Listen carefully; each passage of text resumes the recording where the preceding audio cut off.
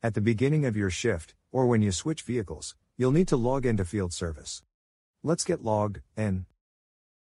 You'll click on the field service icon. You'll enter your username and password that was provided to you. As a note, your username is in the form of an email address, such as your technician number at ace.aaa. Next, click on Login. This box will always appear. Only select the checkbox if you have already clicked an email link to set a new password. Otherwise, simply click the Next button. Then, you'll click on the truck type that you will be driving. Click the Next button.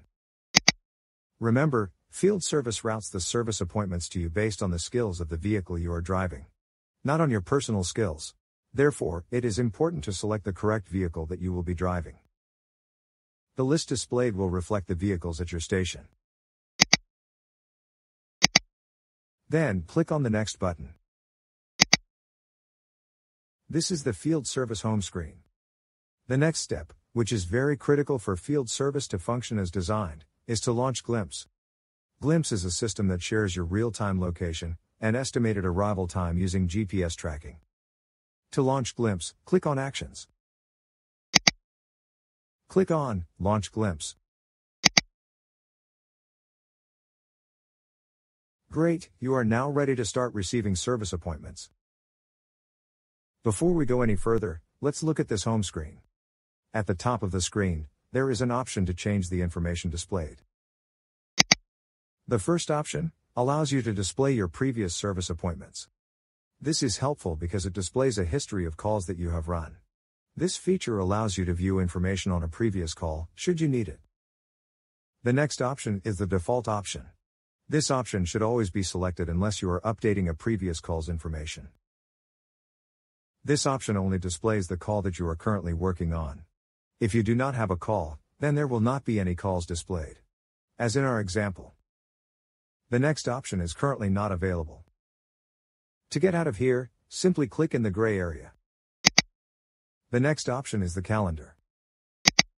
The calendar is a quick way to select a date to view previous calls. You can do that by simply clicking on the date.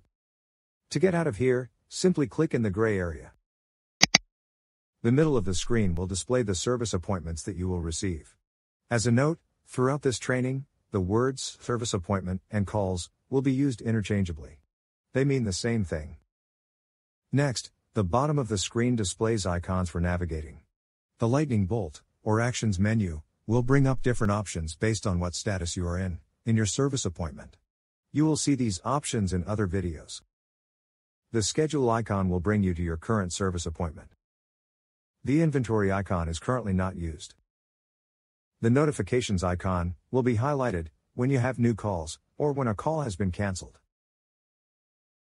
And, lastly, the profile icon will be used to schedule your breaks, sync the data on your tablet, and log out of field service. That's all there is to logging into field service, Glimpse, and navigating around the system.